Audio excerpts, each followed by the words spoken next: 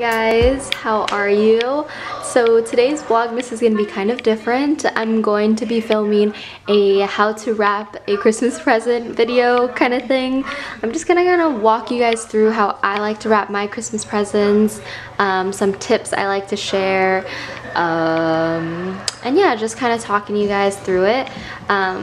But yeah, I'm really excited to share this. Wrapping is my favorite part of Christmas. I love wrapping. I love offering people if I can wrap their presents, just because it's kind of like a stress reliever with all the things like with Christmas. Like, it comes with a lot of crazy things happening all at once. You got family parties, you got buying presents, you got going to the mall where it's so busy. But when you're at home, just kind of watching movies, sitting down, wrapping Christmas presents on hours and hours on end, because the Christmas presents don't stop. It's so relaxing to me, honestly. But yeah, I'm just gonna be watching some TV, kind of walking you through how I like to wrap my presents, and yeah, I'll see you guys by the tree. Alright, so today I'm going to be wrapping this China box. What's inside is a secret. It's a Christmas present.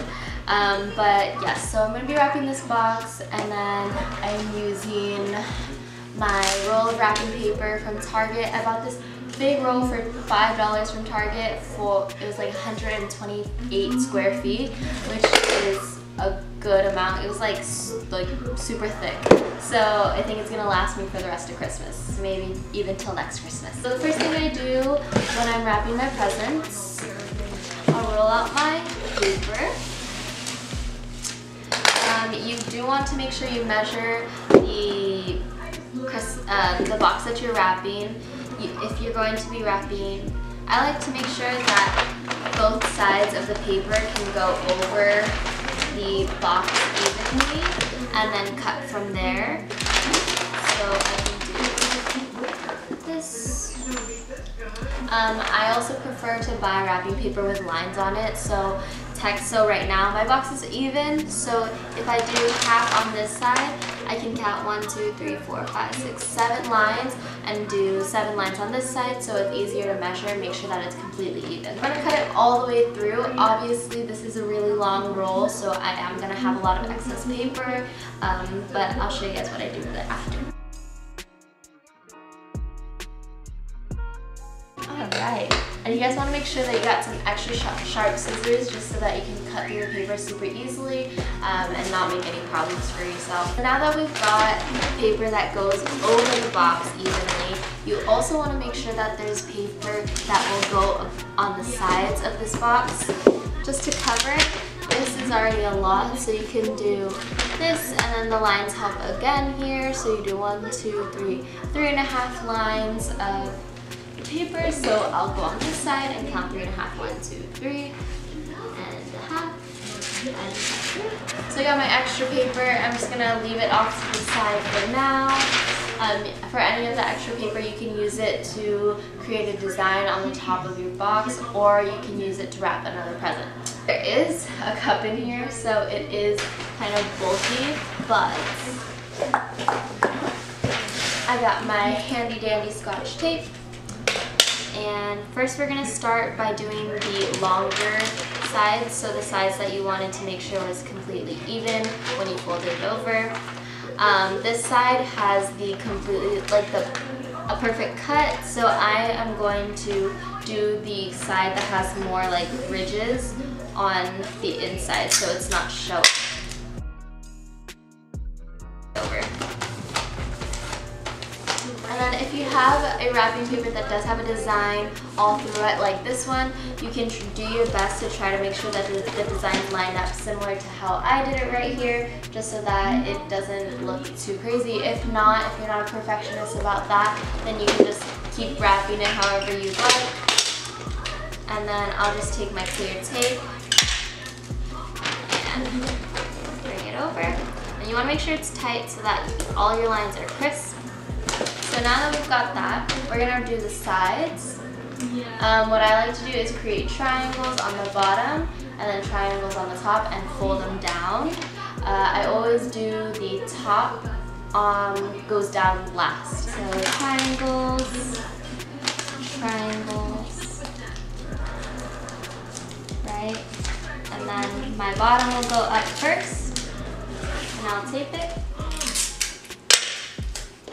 Bottom will go up first, I'll tape it. You're gonna wanna flip over your box, triangles again. Oops, having a little bit of trouble. You just wanna kind of readjust your triangles. Triangles again, go back over, pull down, and tape. So the top flap will be covering the bottom flap. Yeah, and I'm just gonna do it to the other side.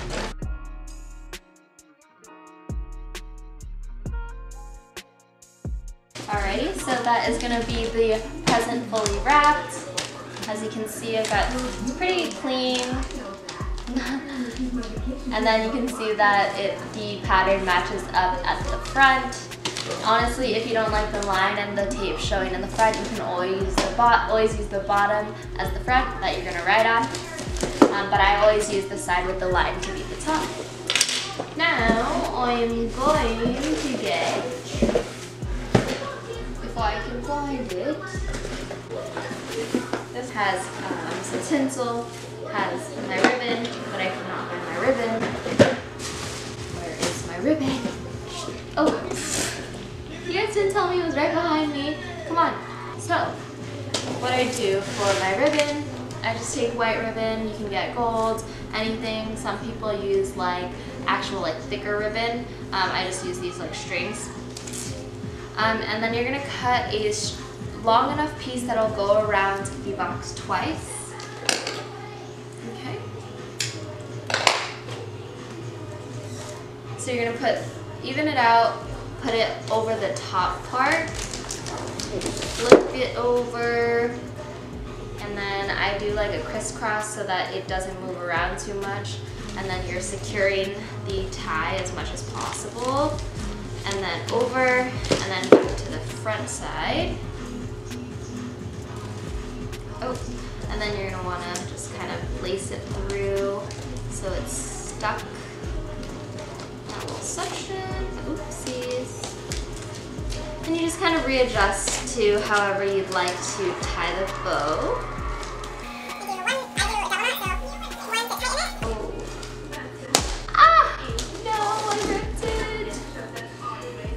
Okay, there's trial and error in every present, guys.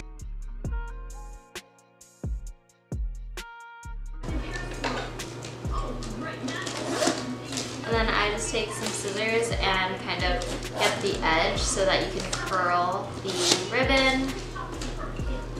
Oh, this one kind of broke a little, but I just take my little Sharpie